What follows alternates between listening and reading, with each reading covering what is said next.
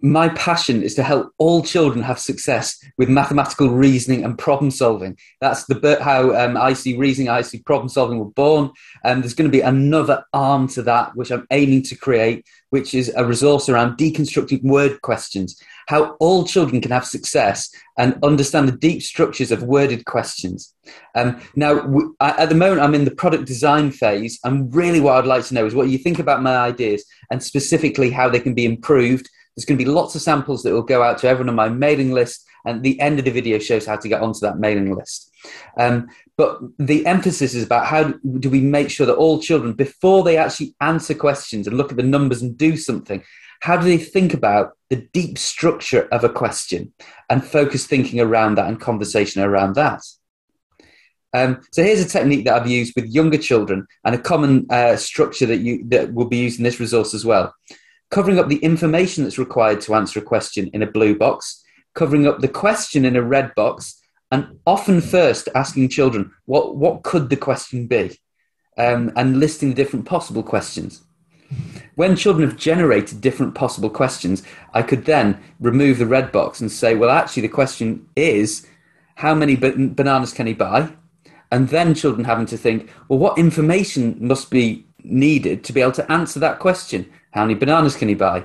And then we thought about the deep structure, and that would put us in a position to kind of calculate the answer.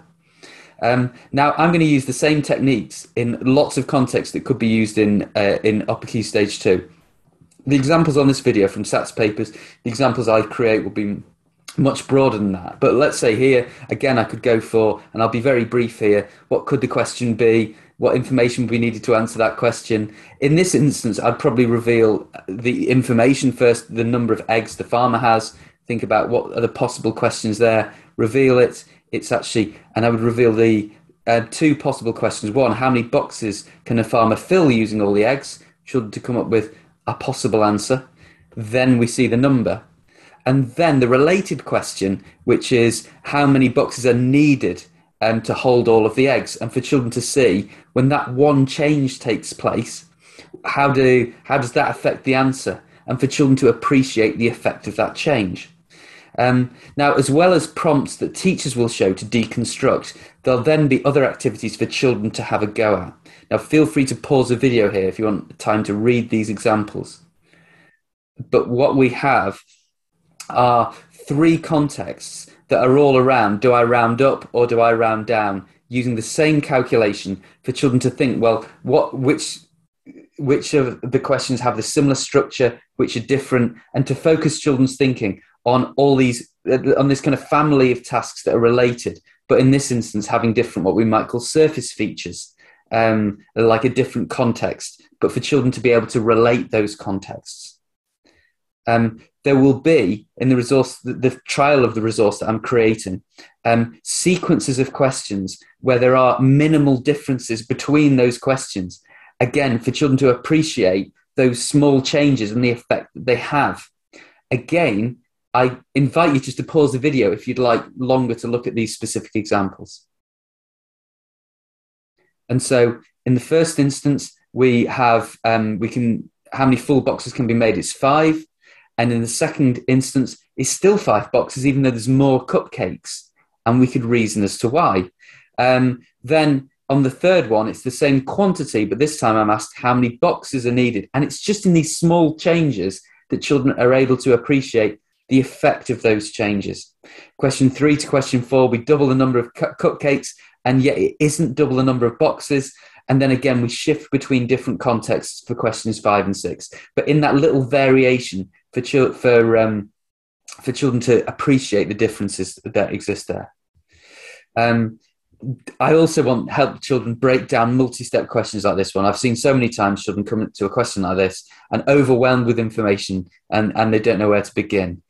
So what the prompts will do is break down and get children thinking about the structure. So, for example, the information will be revealed like this. The length of an alligator can be estimated by measuring the distance from its eyes to its nose. Then, and now we can discuss, well, what kind of relationship is this?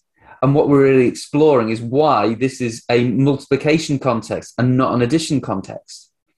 Then I could reveal that I multiply the distance by 12. Children again could find a possible length for the alligator. And then when I get back to that original prompt, what I might do, or what we will have, is examples of like method A, method B. Sometimes both methods will be correct and one method will be more efficient than another. There might be a correct and an incorrect example, but a plausible example. And for children to be able to say, I think the best method is method, in this instance, method B, because, and so really understanding and unpicking the process of problem solving. And related prompts, and one prompt that I like is this one, where I might ask children, given this information, well, underneath the first box is a question where there's one step to find the answer. And the second box, a multi-step question. What could those questions be? And for children to predict questions, then to be thinking about the structure of questions. And then again, we'll reveal what those questions actually are. But again, children it's taken away the emphasis on the answer and really thinking about the process. That would be the design of this resource will incorporate ideas like that. Then again, those sequences of questions for children to move between and to see questions with different surface features, different context questions, but for children to see the relationships between them that progress in difficulty or change. So again, I'd invite you, if you want to go deep here, pause the video and have a read through and have a go at those examples. And what we have is the first question where it is a multiplication is required. The second question where it's a division.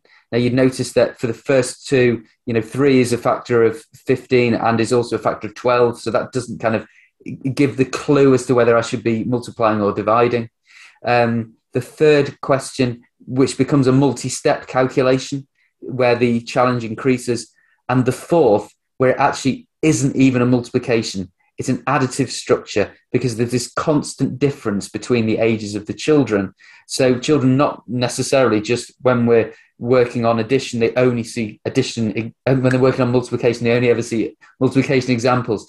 But for children to discern between additive and multiplicative reasoning. Another technique that will be right throughout this resource, certainly in its initial phase, will be visual representations like a bar model. And this example is actually taken, I think, from IC Reasoning Year 5, but where children will have questions and be asked, for example, which bar model represents the structure of this question, to help children to really make those connections. So really excited about the different techniques that could be used. And of course, other suggestions that you would have and adaptations that you would make, all the different ways that this initial idea that I have could potentially be improved. If you'd like more ideas about this technique and more examples, if you go to training, online teacher training, then there are 2 videos there that are designed. One of the videos is designed for Year 2 and Year 3 classes for deconstructing worded questions. Another where the examples are relevant for Years 4 to 6 on using numberless prompts. That'll give lots more examples there that can be used. And if you'd like to get the sample resources and tell me what you think of them, what you like and how they can be improved, if you go to the mailing list on the website, then you'll get all of those samples through. I'm going to start working on the first set of samples soon. I hope that's really useful. I hope you're intrigued by this idea.